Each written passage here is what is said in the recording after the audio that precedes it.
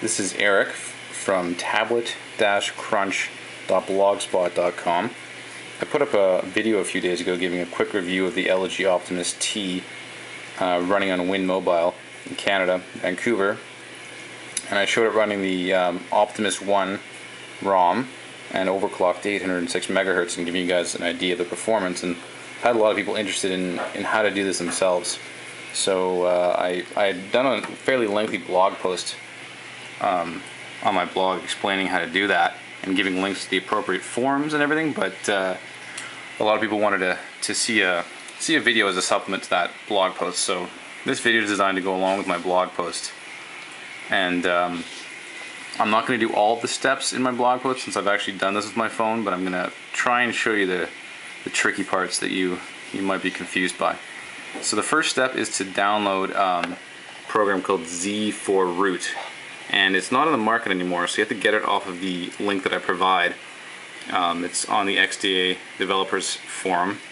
So you download that APK file and you transfer it over to your phone. So basically you take your USB cable and you plug it into your phone.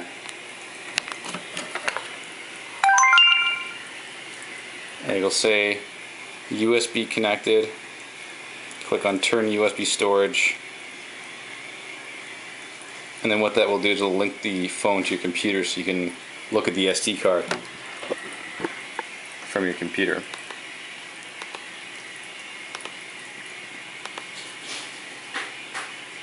And when that comes up, what we can do is open it up and transfer the files over. So, for instance, I've got some files we're going to need on my desktop here.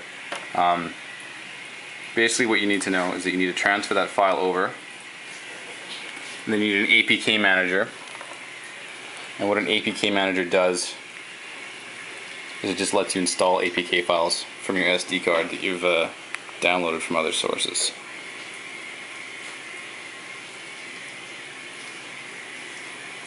So I have a couple installed on my phone here, which is okay. It's kind of spazzing out here.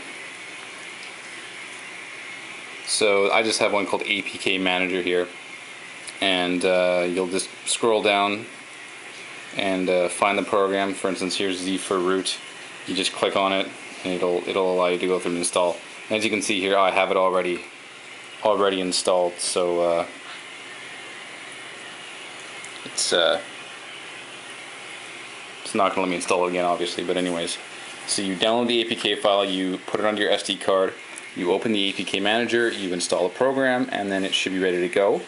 And then you can go ahead and you can run the Z4Root program.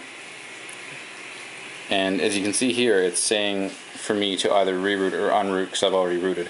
But there will be two buttons for you if you haven't rooted before, and one of them will say permanent root. So you just click it, and then your phone should restart, and then you'll be rooted. So it's very simple.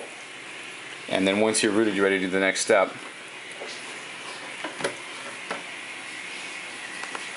So got step 3 done. Now the next step is to install a custom recovery file. So you want to go to the link I provided to the XDA developers forum and get all the files necessary there.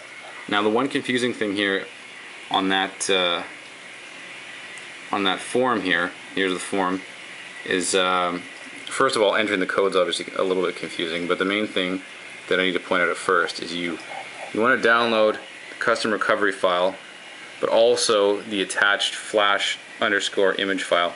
So you need this flash image file, extract the zip, put the image file onto your SD card, and also take this. And unlike the other things you're going to do, you actually extract this zip and you put the image file onto your SD card. And then once you've done that, you need to download a terminal emulator program from the Android market. I got one that's just called Terminal Emulator. Here's this Terminal Emulator there. And basically this is going to act as a terminal, or kind of like the command prompt in a Windows computer. So the first thing you need to do here, which isn't really clarified very well, I found in the walkthroughs, is I don't know if you can see this, if this will focus in the top corner here.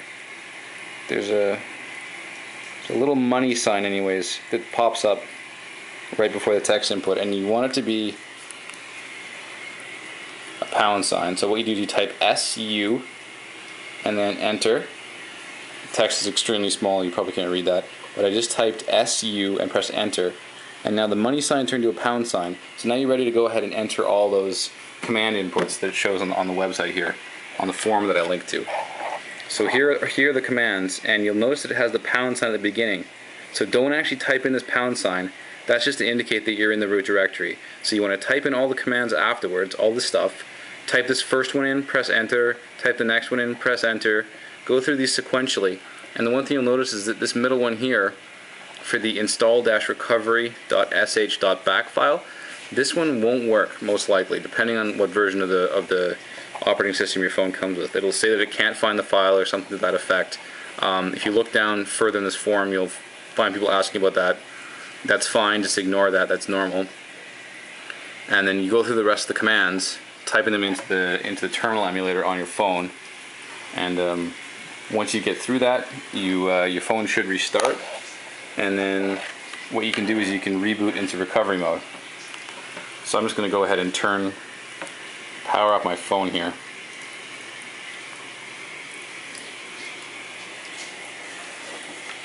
And in order to boot into recovery, you hold down the top power button, the volume down button, and the home button all at the same time when your phone's off, and then it will boot into recovery. Let's see if I can do this with one hand. Maybe not. Let's try this here. What you're going to do is you're going to hold down these three keys and keep holding them down. Hold them down while the LG logo's on. Okay, so that didn't work. Apparently doing it with one hand isn't so effective.